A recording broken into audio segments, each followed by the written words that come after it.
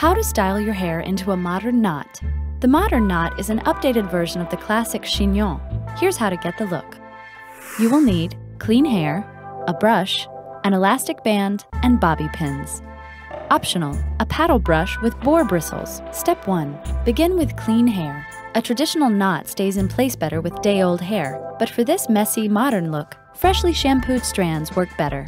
Step 2. Brush your hair toward the back of your head. Using a brush with boar bristles will add shine and reduce frizz. Step 3. Make a ponytail with an elastic band, divide it into 2 sections, and tug the hair to tighten it. Step 4. Twist the 2 sections around each other and keep twisting until you reach the bottom of the tail. Step 5. Now take the twisted ponytail and coil it around the elastic band. Step 6. Secure the knot with bobby pins. Don't worry if there are loose pieces. A casual vibe is the point of a modern knot. Did you know?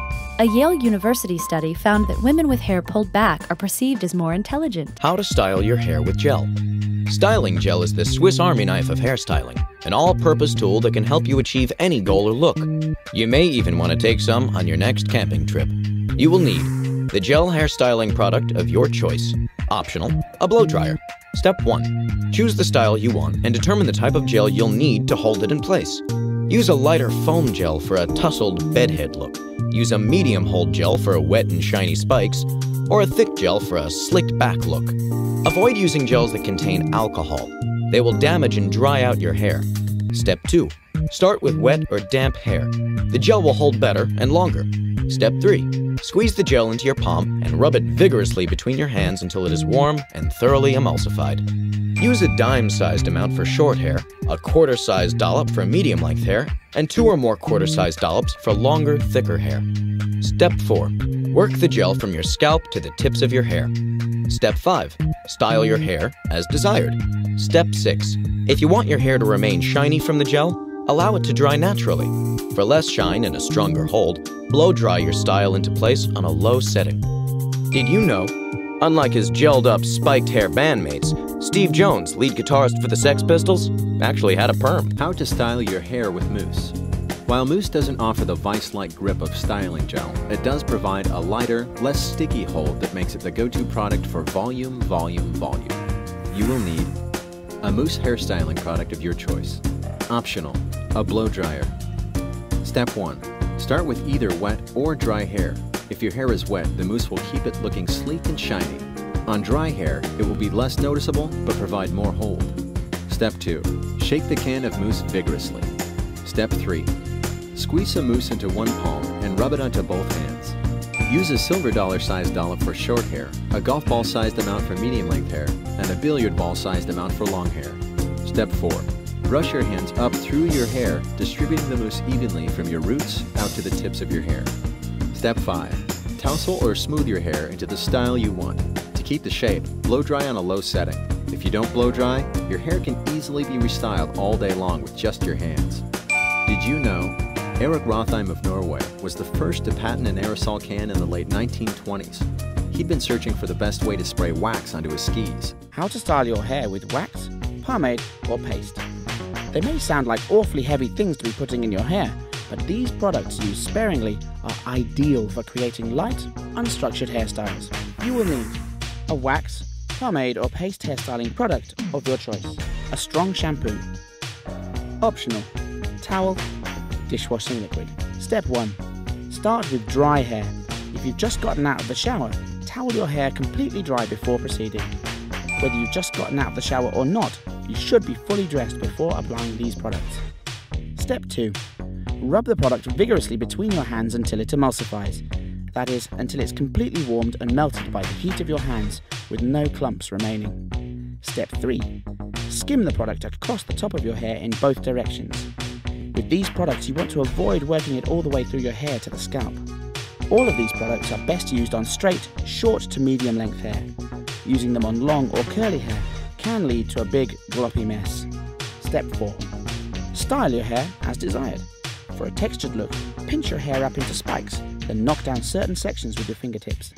Most waxes, pastes and pomades are petroleum-based, making them very useful in summertime to protect against humidity.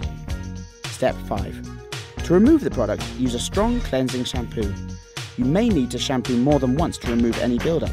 Wax is the hardest to rinse out. If shampoo isn't working, try a squirt or two of dishwashing liquid. Did you know figures in a wax museum don't wear wax hair? Real human hair is inserted strand by strand with a special needle. How to survive bad haircuts. Don't let a bad haircut ruin your social life. Turn a negative into a positive. You will need supportive friends, styling products, hair extensions, a wig, hair accessories, and an electric razor. Optional, a daily essential fatty acid supplement. Step 1. Wait and give the new do some time to relax. Often a good washing will allow hair to fall more naturally. Take a daily essential fatty acid supplement. These fats help condition and aid hair growth. Step 2. Call your friends for emotional support and help. Step 3. Experiment with new styling products and looks. You certainly can't make things any worse. Longer hair can be braided or pulled up into a funky bun, easily hiding mistakes. Step 4. Highlight your facial strengths. Create interest in your face and no one will notice your hair. Step 5. Try any number of extensions or wigs, either natural or synthetic. Step 6. Accessorize with hairpins, hair clips, headbands, or barrettes. Step 7. Shave it off with an electric razor. It will save time in the morning and also keep your melon cool during those hot summer months. Did you know?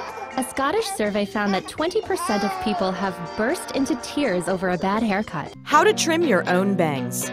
Save time and money by learning how to trim your own bangs. You will need a fine tooth comb, elastic bands, pins or clips, hair cutting scissors, and a steady hand. Step 1. Style your bangs the way you usually do, making sure to apply any styling products you frequently use. Make sure your hair is completely dry. If you cut your bangs when they're wet, they'll dry to a shorter length than you wanted. Step 2. Section off the hair you do not want to cut by putting it in a ponytail, pinning or clipping it away, or tucking it behind your ears. Step 3. Comb your bangs down. Then, holding the scissors vertically, start making little snips using just the points of the scissors. Err on the side of caution. You can always cut more hair, but you can't reattach what you've cut. Don't try to cut your bangs across in a straight line. It's very difficult to do, so they'll likely end up uneven. Step 4. If you need more control, hold your bangs down with one hand as you snip. Just keep in mind that the bangs will spring up a bit when you release your hand, so leave them slightly longer than your desired length. Step 5. When you're done, comb the bangs once more to shake loose any cut hairs. Step 6. Show off your handiwork. Did you know, in the late 19th century, fashionable English women sported frisettes, or curly bangs, with the rest of their hair pulled back? How to use a curling iron. Wanting curly hair is nothing new, which is why curling irons have been around for centuries. Join the club, whether you're looking for bouncing ringlets or flowing waves. You will need a head of wet hair, heat protective serum, styling gel, cream or mousse, a brush or comb, a curling iron, a non-flammable surface, and some hair clips. Optional, a blow dryer, hairspray, hair pins, and a wide-toothed comb. Step 1. Choose a curling iron with an adjustable temperature setting so you can see how much heat works best with your hair. Also, consider how big you want your curls to be. The narrower the barrel, the tighter the curls. Step 2. Apply a heat protective serum to your wet hair according to the product directions. Step 3. Apply a styling product, like a volumizing or curl-enhancing gel, cream or spray, to your wet hair according to the product directions. Step 4. Blow dry your hair straight unless you want to create spiral curls, in which case allow your hair to air dry and brush it straight. Step 5. Plug in your curling iron and heat it on a non-flammable surface. Be sure to read the directions carefully, as different models require different amounts of time to heat up. Step 6. Part a line around the back of your head from ear to ear and clip the top section of hair up. Step 7. Further divide your lower section of hair, pulling one smaller section forward and clipping the rest out of the way. For spiral curls, make half-inch sections and twist them.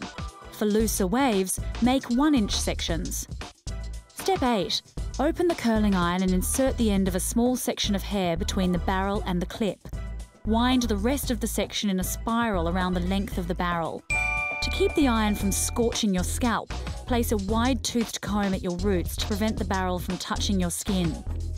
Step 9. Hold for about 10 seconds, then open the curling iron enough so you can slide your hair off. If you want to lock in the curl, spritz each with a little hairspray and then gently lift the curl to your scalp, maintaining its shape, and pin it in place until you have finished curling your whole head. Step 10. Continue to curl the lower section of your hair one smaller section at a time, alternating the direction that you wind the hair around the curling iron. Step 11. When the lower section of your hair is curled, release a small section from your clipped hair and continue curling one small section at a time, alternating the direction that you wind the hair around the curling iron. Step 12. Use your fingers or a wide-toothed comb to separate and style your curls. The more you touch them, the looser they'll become. Step 13. For extra hold, spritz your finished look with a little hairspray. Congratulations, you're a card-carrying member of the Curl Club. Did you know? Ancient Romans curled their hair using pipes made of cane or metal which were warmed over a fire. How to use bobby pins to make 3 cute hairstyles. All you need for a quick new look is a handful of run-of-the-mill bobby pins. You will need medium to long hair, a brush or comb, styling gel or mousse, a ponytail holder, and bobby pins. Optional, hairspray. Step 1. Why fool around? Unless you've got short bangs, go straight to the supermodel poof. Gather a 1 to 2 inch section of hair from the forehead. Tease a bit from the back for extra height. Lift, twist, and push the resulting poof forward. Secure with bobby pins. A spritz of hairspray will help keep your look sleek. Step 2. Pull a section of hair from the forehead straight back and crisscross 2 bobby pins to hold it in place at the back of the head. Then take a section of hair on the right and left sides of the head. Cross them over the bobby pins and pin them to the crisscross with upward-facing pins. Bored of your bangs? Comb them back, secure with bobby pins, and cover them with a wide headband. Step 3. Apply styling gel or mousse to damp hair, pull into a high ponytail, and divide and twist into 3 sections. Bring each section back to the ponytail base and secure with a bobby pin. Loose hairs? That's part of the style. Did you know? The term bobby pin was coined in the 1920s in reference to bobbed haircuts then popular with the flapper set.